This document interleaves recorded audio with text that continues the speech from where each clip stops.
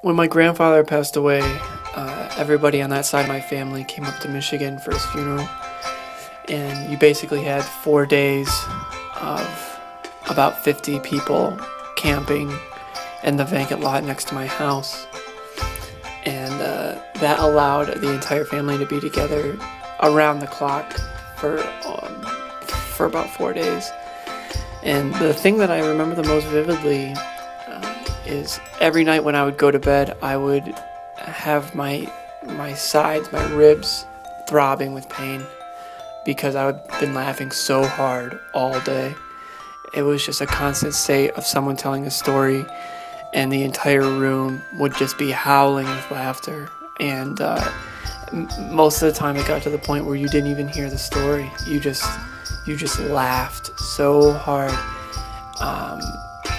And it was such a great release, especially because in my family it's very difficult to cry and to let out those negative emotions. It's just how we are. So having that cathartic release of just being able to laugh as hard as you possibly can was essential. And that's what I try to emulate with the Grin support groups.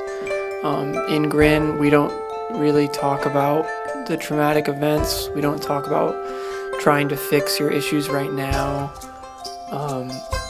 We just try to have a couple hours a week where you can get a slice of pizza or a cup of coffee, and you can just sit in a group and you can just relax and be comfortable and be at ease and at peace. And I feel like where a lot of support groups just try to find a solution and get someone out as quickly as possible.